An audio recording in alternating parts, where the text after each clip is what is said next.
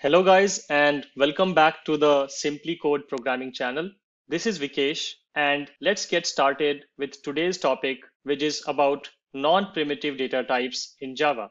In the previous lecture, we talked about the primitive data types, and now we'll discuss about some of the data types which are not primitive.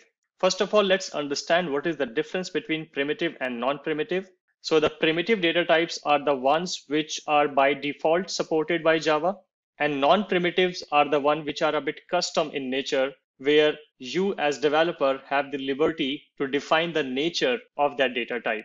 We'll look at some examples of that as well. But when we talk about which all are the non-primitive data types, we broadly talk about arrays, we talk about classes, we talk about strings as well. And we will cover some of them in today's lecture. And we have a detailed lecture upcoming about the classes as well. In fact, after a few lectures, we'll cover how we'll create classes as well. But for today's lecture, we are going to focus on string data type and array data type. And like I said, for classes, we have a dedicated lecture upcoming. So don't worry about that. And again, for this particular case as well, I have already prepared a demo for this, and we'll basically do some look at some hands-on examples to see how do we create these variables, what does these variables mean. And the first non-primitive data type we are going to talk about is string. And before I go on further, I should also mention that it's very debatable in the Java community to call string as a non-primitive data type. And actually, technically speaking, string is a special data type. It neither fully lies in the primitive category, nor it fully lies in the non-primitive categories. I'm covering this as a non-primitive data type because it's a bit inclined towards the non-primitive category. Why do we do this? Is because Java does provide native support for string handling in the JDK. And that's the reason some of the developers feel that string is a primitive data type, which is primitively supported by Java. But at the same time, string is so customizable and it's so special in nature. It's the way it stores the value, the way it provides the operations and handlings. It's so different than primitive data types that it cannot fully be put in the same bucket as the primitive data types. So that's why I said it's a special data type, a bit inclined towards the non-primitive category.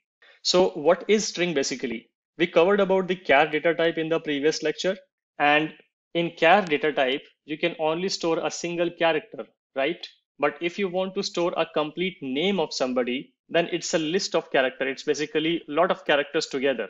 Then in that case, you would need a data type to store that continuous sequence of characters. And that's what string does. String can store a continuous sequence of characters. Technically, string is basically a character array. You can call string as a character array. And don't worry if you don't understand about the word array. I will explain that in the same lecture. So basically, it stores the continuous sequence of characters. That's how we define string. And you see this string. This is basically the keyword, the data type basically in Java. So whenever you want to create a string, you need to write string with S capital. You need to give a name to the string. This can be anything. And then you can provide the value which this particular string is going to contain. So you can see this is a continuous sequence of characters. TEST are the 4 characters which this string is going to contain. And after that, again, I'm printing this particular value. And like I said, don't worry about this. We'll cover this when we'll write our first program in Java. So this is just to print the string value. I'm just putting a string placeholder here, and then I'm actually printing the values of the string variable. Now, string can be created in multiple ways in Java. This is one way of creating it. There's another way of creating a string variable, which is this one, which says, again, the string data type, some variable name, a keyword called new. Again, don't worry about what is this new keyword. We'll cover this when we'll talk about running our first program in Java and writing the first program from scratch. Then we again say string, and then we provide the value. So if I compare this line number 4 to line number 7, you can see the difference is that I'm still storing the same value, test, but the difference is that here there is no new string keyword, but here we have this new string keyword. So what is the difference? The difference is this, that in this case, in this particular case, string is going to reuse the same object multiple times. But in this case, every time you call this, it is going to create a new object. Again, what is object? It's just, you can think of it as, for now, you can think of it as a memory block. We'll again cover objects in details. But these are two different ways in which you can create string. This is generally the most popular way of doing it because this is memory efficient, because you can reuse the same variable again and again.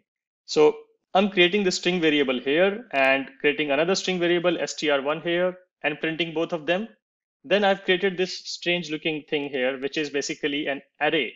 Array, like I said, is also a non-primitive data type in Java, and array can store a continuous sequence of anything. That anything can be a number, that anything can be characters, that anything can be a floating number as well. So basic idea is that if you want to store a collection or a sequence of multiple values, how do you do that? You do that with the help of arrays. Array is a data structure, a non-primitive data structure in Java, which can store lot of values of similar type. We also call it as homogeneous data structure, because it can only store same data type values or homogeneous data type values. So the biggest way to identify array is this square bracket. Whenever you see this square bracket in Java, it means it's an array variable. So here I am creating an integer array variable with the name ARR. This is the name of this particular array. It is only going to store integer values because I've specified int. And the moment I provide the square brackets, it means that it is an array. So you can declare an array like this, and then you need to assign a size to the array. Size is basically denoting how many values this data structure is going to store. So I'm saying new, again, it's a keyword, and I'm saying that, okay, create a memory block for storing 2 integers. So this particular array ARR can store at max 2 values at continuous locations. The next thing about array is that it stores the value in a 0 index based location. So like I said, it can store 2 values. So the first location will always be array of 0. And this is how you specify the location or index of the element which is going to be stored. So at the 0th location of this array, I'm storing 0. The first location of the array, I'm storing 1. And this is just to show an error scenario, but I will just comment this for now. You can just put double slashes and comment any line. So I'm just storing, filling up this array for 2 values, and the 2 values location would be 0 index and first index. These are just continuous memory locations, and we denote those memory locations as 0 and 1. Array indexes always start with 0, and I'm just putting some values here. You can put any values. And then I'm printing the whole array, and I'm also printing the first value of the array. And we'll see how this pans out, and we'll also see how we can change this. So now we are going to run this application. So I'll just go to run as and click on run as Java application. And once I hit that, I get this output here. So let's understand this output. The first one is I'm just printing the string, which has the value test. And you can see it has printed here. It is coming from this line. Then the next line which is printed is line number 8, where I'm saying another string str1, and str1 also had the same value. So you can see another string has the same value. And then I have printed the array here, the complete array. And you see this strange value here. It also tells us that if you want to print the array, then you cannot just put the variable name and print it. The reason is because this is a non-primitive data type. And once you do this, it is basically printing the memory footprint of this array, the whole memory location where this array is stored. That's why you see this strange looking number, which is the memory hash code. And if you want to print any particular value or any particular element inside this array, then you can do that by providing the index location of that element. So here I've said that print the 0th location element of the array. The 0th location array element of the array was 0. So you can see the value 0 here. Let me put some other value just for fun and show you how this works. So I've just changed the values, and now let's see what do we get for array 0.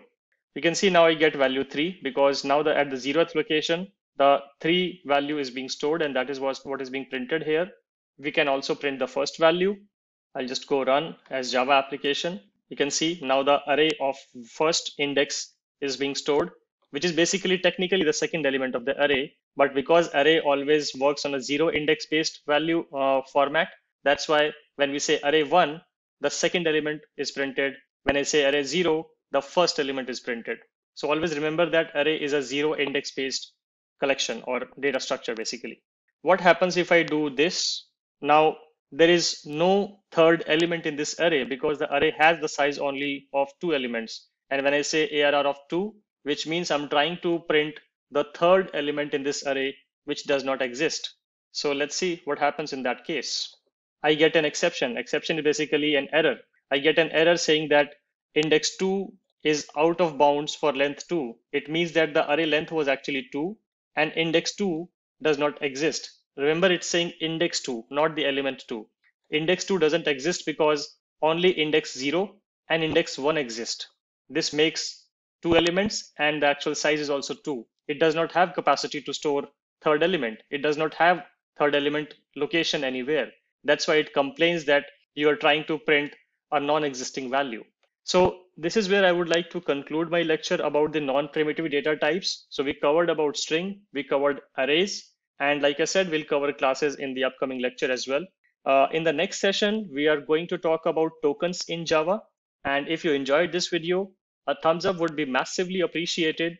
And do not forget to subscribe to SimpliCode for more programming related videos. Thank you, and we'll meet again in the next session.